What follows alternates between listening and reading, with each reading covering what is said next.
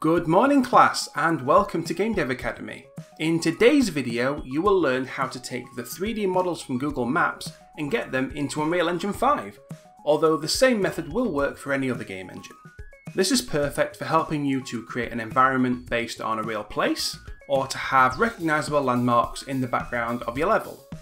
Before we jump into it though, I'm excited to tell you that this video is sponsored by Core. Core is a new game creation platform that makes it easy to create, publish and play games. And it's free! If you're new to game development, then Core is a great place to start learning, especially if you're aiming to get a 3D multiplayer game set up quickly, because Core takes care of some of the really complicated stuff, like multiplayer networking, for you. You don't need to know how to code, and that means you can jump in and get started with making games straight away, by making use of thousands of free music, sound and even art assets. Even though Core is perfect for beginners, you can also roll up your sleeves and get down and dirty to create your own game logic. This means that you can build your own games from scratch, or even remix or reimagine content that's been created by other Core creators. Once you're ready to share your masterpiece with the world, you can publish your game and it will go live instantly on the Core platform, all at the click of a button. In case you're wondering if Core is the real deal, they recently raised $100 million in financing from various investors, including none other than Epic Games. And they've also announced a 50-50 revenue split with creators using the Core platform to share their projects. That's twice as much as Roblox's current revenue share and 10 times what Fortnite Creative shares with its creators. Many creators on Core are also using their revenue share to pay their bills, buy dream cars and even quit their day jobs. If you want to give it a try, Core is hosting the Invitational Game Jam, which runs from the 12th of August to the 13th of September, so that's a great opportunity to get to know the platform and win a share of $140,000 worth of prizes, including the chance to win a Tesla Model 3. The deadline to submit your application is the 1st of August, only 50 creators will be accepted, and all accepted creators will receive $1,000 to support their game dev dreams. So, thanks to Core for sponsoring this video. Remember, Core is free to use, so make sure you check them out by following the link in the video description. I'll leave a link to details of the game jam down there too. Right, let's jump into the tutorial then. So what I'm going to be doing is taking Wembley Stadium from Google Maps, which is the site of England's recent oh so near in the European Cup final. We lost on penalties. I'm not bitter about it, I'm not going to cry. Before we can get that though, we need to make sure that we have everything we will need, which is the following. You're going to need Unreal Engine, so either 4 or 5, I'm going to be using Unreal Engine 5. You will need Blender, you're going to need Google Chrome, an application called RenderDoc, and then a plugin for Blender called Maps Models Importer. All of the software that you need for this is free and everything is linked in the description below. Make sure you're using the same versions of the software as me to ensure that you get the same results as I do. Let's move on to step 1 then and get everything downloaded and installed. So if you don't already have it, installing Unreal Engine 5 is really straightforward. You need to open the Epic Games launcher. You'll see on the left hand side Unreal Engine listed. You can then go to the Unreal Engine tab at the top. And then you will see this screen which gives you the option to download the early access build of Unreal Engine 5, and that's all there is to that. So get that one installing and then we can move on to installing Blender. Installing Blender's pretty straightforward. I start with googling download Blender. That takes me to the blender.org website where I can click the download button and that will start it downloading.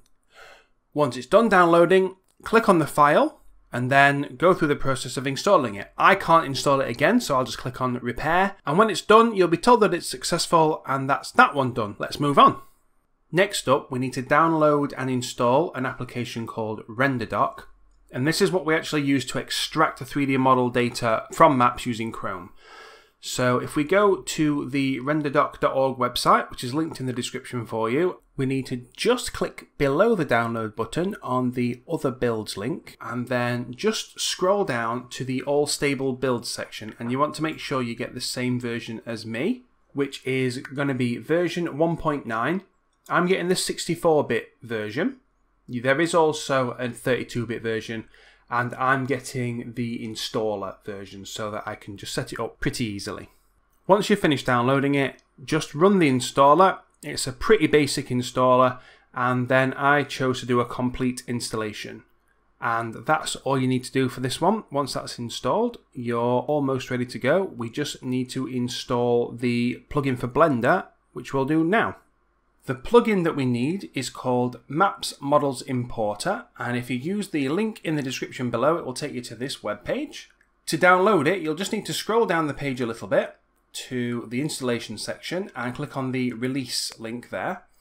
I've just taken the one that's at the top, so if you just click on the link there, it'll take you to the page where you can download it, and there's the zip file there under the assets section. Once you've downloaded it, you'll just need to get it installed. In order to do that, you need to first of all open Blender, have a look in the edit menu, find preferences and open that up. By default, it's opened up for me on the add-ons section. In that section, there's an install button to click, find the zip file that you've just downloaded, and then install it. It should install without any problems, but if you want to check that it did, you can search for it using the search functionality in this window, and it will show up, and it should have a tick in the box to show that it's also active. Assuming that's all good, you're ready to move on, and we've got everything that we need. I'm not going to take you through the process of installing Google Chrome, because if you can't do that by yourself, there's not really much hope for you, and you're on your own. Okay then, now that we have everything that we need, it's the moment of truth. We're going to start getting this data from Google Maps. You can see that I'm on my desktop. It's really important that you don't have any of the applications open when we start this, especially Google Chrome, because it won't work if you do. So the first thing that I want to do then is open RenderDoc. So we'll get that open first. You can see that it's one of my recently added applications, so we'll get that open. I don't want to update it because I specifically want the version I've got. And then we can just ignore that for now, but we'll come back to it in a second. Now, the next thing we need to do is open Google Chrome, but we've got to do it in a very specific way for this process to work.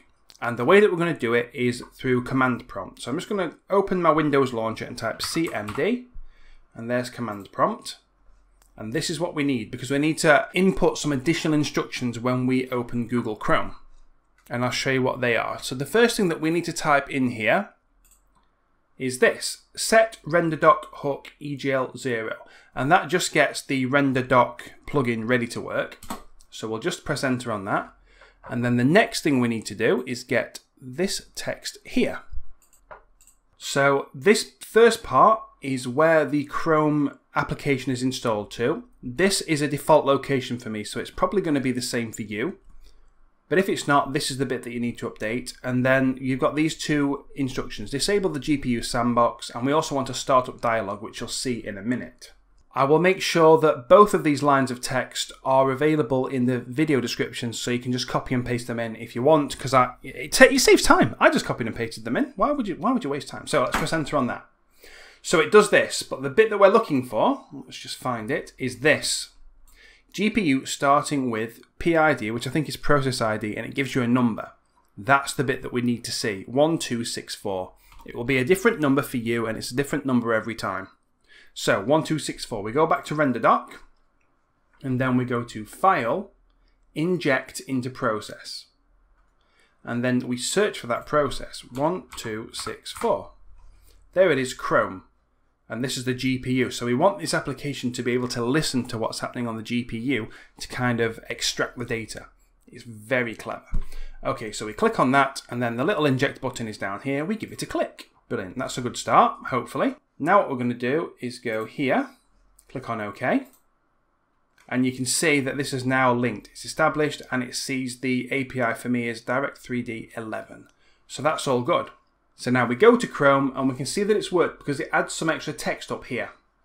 If you don't see that, the process is not going to work. Assuming you do see that, you can now go to Google Maps. Okay, so I'm going to go to Wembley Stadium, and we need to get the 3D data on there. So I'm just going to go down here to Layers and click on Satellite. And if you're not seeing the 3D geometry, just click on More and click on Globe View here. That makes it 3D. To check that it's 3D, hold your control button. And as you then left click and mouse around, you can see that we've got some 3D geometry here. That's brilliant. And what you will need to do is if you zoom in on your target, which in my case is Wembley Stadium, you'll see that it kind of implements its own level of detail. So what you'll want to do is just zoom in on things and make sure that it loads in the highest level of detail. just scroll around, make sure you're getting really close. You can see that better textures pop in. Really try your best to get as much detail to come in as you can. There you go, look, there you pop in. I don't think that crane's going to get any better. But it's worth spending a couple of minutes. I'm going to rush this because I'm just doing it for the video. But spend a couple of minutes getting the higher quality versions of these models to load in, and you'll get a better result. Then what you want to do is zoom out a little bit. Don't zoom out too far. We don't want the lower quality versions of the models to load in. And then just go top down on the thing that you want to save, which for me is the stadium. That's what I'm going for. And then leave it there for now. We're now going to just bring the render doc window back. And I recommend putting a delay on this. I'm going to put 5 seconds in because I need to switch windows and start it moving. The window that's displaying Google Maps needs to be moving when it does the capture, and then the GPU gets all the data you want. So I'll put 5 seconds in there. I'm going to click on the capture after delay button like that, and then we go back into Maps quickly, and I just click and drag and start moving. You'll see a little bit of lag when it captures just there. And then we go back to render doc. And you should see this. That means it's worked, basically, as long as you've got one of those. It's going to be 122 megabytes. Happy flipping days. Right, so assuming you've got that, that means you've now extracted the data from Google Maps, and we just need to save it as something else. So we're going to right click on here, save, and I'll give it a name, Wembley. And I'm putting it on my desktop for being able to find it easily, and then click on save. Okay, that's that step done then. In the next step, we're going to import that into Blender. So let's jump into that now. So make sure you open Blender. Okay, we'll get rid of the default cube. We also don't need that. And I don't even know what that is. I'll leave that because I don't know what it is. Right, what we're going to do now is go to File, Import. And because we've added the plugin, Google Maps Capture is listed here. So we'll click on that. Go to Desktop. And there's the Wembley file that I've saved. And then once you've found it, you click on Import Google Maps, and it might take up to about a minute for this to import. There we go then. Mine has just finished importing. Didn't take quite a minute.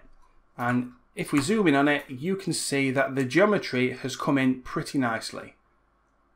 You can see that it is recognizably what we just were viewing on Google Maps. And what's really cool about this as well is that if we just click up here to turn on shading, it also brings with it the textures. So this looks pretty darn nifty, I think. Unfortunately, the geometry is made up of multiple pieces, generally set into grid squares, which is clearly how Google Maps works. And the geometry is not the tidiest, but that is now ready for us to export out of Blender. So let's do that. We're going to go to File, let me just deselect, File, Export, and we're going to choose FBX, which is something that we know Unreal Engine likes to work with. So I'm going to make sure that I'm putting it on the desktop again for the ease of finding it. And we'll just call this Wembley again. Wembley. There we go. And we'll export it. And that, my friends, is so far so good. The next step involves getting it into the engine. So we'll take a look at that now. Okay then, so here we are in a new Unreal Engine project. So I'm in Unreal Engine 5. Pretty straightforward stuff, this. And it's just a project that I've created for the purposes of showing you this. So you can see you've got your real default third-person view. So let's look at how we import this then. I'm just going to make a folder for it. So let's create a new folder. We're just going to call it Maps Import. And we'll open that up. And then in this folder, we'll click on the Import button. Let's go to our desktop. And there's Wembley. So let's click on Open. Now there's a few things that we really need to make sure we do on this. It is made up of multiple meshes, and we need to make sure that these are combined, otherwise things are going to be really messy. So let's click on Combine Meshes. That's really going to help. Then what we want to do is just scroll down to where the materials are, and we do want it to create new materials, and we do want it to import textures. That's all pretty good. So now what we do is just click on Import. So when it imports, you will see that there are some warnings, but nothing that's going to break what we want to do. So we can close that window, like so. And then this one here should be the mesh. You can see one of the problems with this though, let's just expand this, is that it does import a buttload of textures, which is a little bit upsetting, and it also adds a hell of a lot of materials as well. There are ways to tidy this up. I would do that in Maya, and I would bake maps. I might even use Substance Painter to help me with it. If you're interested in seeing how I do that so that I turn it into one mesh, use one texture and one material, leave me a comment down below and we'll have a look at that. What we want to do though is just find that mesh again. There it is. And we're just going to drop that into our level. Lovely. You can see that at the moment we can't see any of the textures on there. Oh, some are popping in actually because it's currently compiling the shaders. And you can see that there's obviously an issue with the scale as well. So here's what I'm going to do. I'm going to move it out there and let's scale it up by, let's go 100 times. Like that. And this might still be too small. And also, 0 is not in the right place. Let's just do what we can with it. So we're just going to try and get the height about right, and we're going to move it out into the distance a little bit. So what I'm kind of looking for is to be able to see this environment from within the level, kind of poking out over the top if you're the player.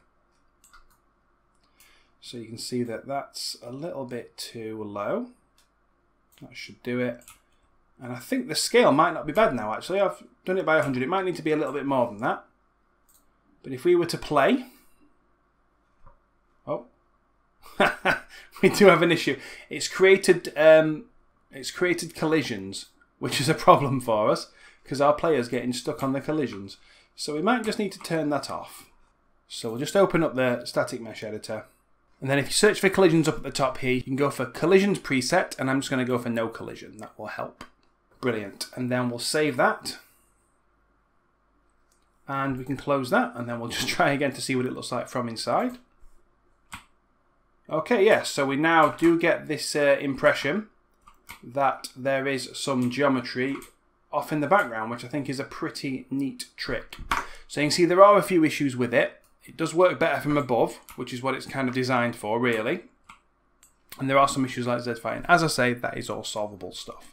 And you can get in quite close on it, and for the most part, the geometry holds up pretty well. And that's it. You have taken geometry and textures from Google Maps, and you have got it set up and working in Unreal Engine 5. Well done, you.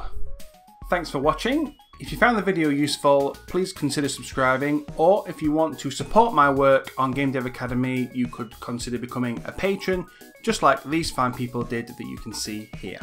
Also, don't forget to check out the Invitational Game Jam and to download Core using the links in the description. See you next time.